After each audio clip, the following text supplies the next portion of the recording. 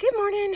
I hope y'all are having a really good Sunday. I just got back from a run. Willow, you back there? Willow and I went for a run, but I wanted to hop on because I did the coolest thing with the boys yesterday, and I just thought I would share it.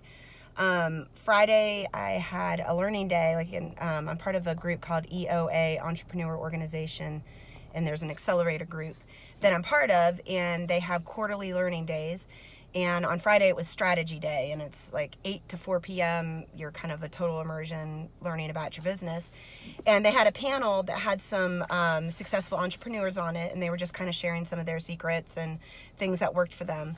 And one of them talked about a family workshop that she had attended. And it just sounded so cool, just kind of the idea and it's not even people who own businesses, it's everybody. Your life is going by crazy fast. Are you actually doing everything you want to do with your kids and your family? And, she kind of asked how many more spring breaks do you have left with your kids? And I was like, oh shit.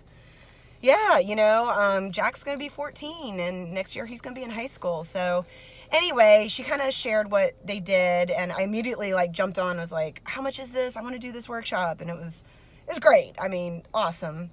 But, this is a decent amount of money. And so I thought, you know what? I'm going to go home and just see if I can do kind of something myself. So I thought I would share it with you. And by the way, look at my clean Jeep. I mean, come on. It's never looked this clean ever. It's so shiny. Okay, sorry. I can't believe this is it. I got it cleaned on Friday. So what I did is I took the kids, Jack and Gray, and if you don't know, Jack is in 8th grade. He's almost 14, and Gray's in 6th grade. He's 11. And I printed off a sheet of core values. So this is, I don't even know how many there are. There are a ton of them on here. You can go on Pinterest or just the internet and type up, a list of core values. And we printed these off, and I talked to the boys about what core values were and asked them, if they knew what those were, because we've done this a lot with Paper Daisies, and, kind of shared what my core values are, what Paper Daisies are, which are basically kind of the same. And just try to explain to them, core values are what you believe in. They're very personal.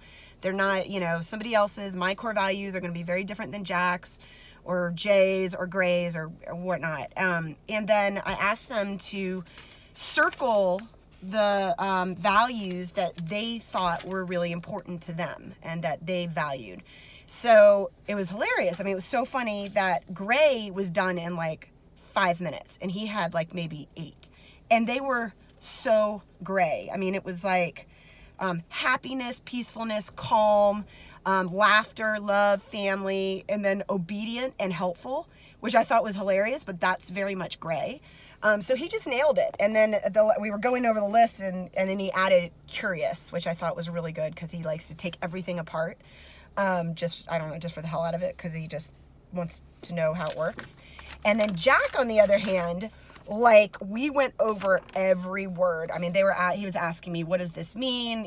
What does authenticity mean? What does integrity mean? What is,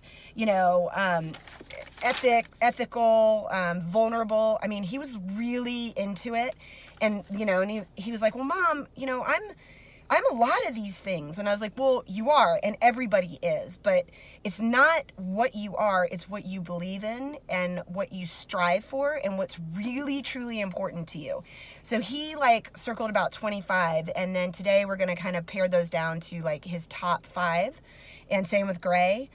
And it ended up being such a cool exercise to do with them. And of course, they're at a good age to understand a lot of this, but it's really, I think, helping them kind of understand who they are and what's important to them. And then today we're going to talk about, kind of some goals that we want to set as a family. And for example, as soon as I said, we'll work together as family and figure out some things that we want to do over the next few years, the boys' immediate reaction was, oh yeah, right. You're going to say it's too expensive. And I was like, okay, well, that's valid, because you heard that before. So I was like, all right, well, if we decide as a family that we want to do this really cool trip and it's going to cost a lot of money, then, maybe next Thursday when we all want to go out to eat, we say, hey, you know what? Today we stay in and we eat sandwiches, and instead of spending $60, $80 going out, we're going to put that money towards the trip. So anyway, I just wanted to share that. I thought it was really cool. It worked out really well for us, and I think you could do it with, if you don't have kids, you could do it with your partner, your spouse. It'd probably be weird to do it with your friend. I don't know why I would do it with your friend, but I don't know, maybe.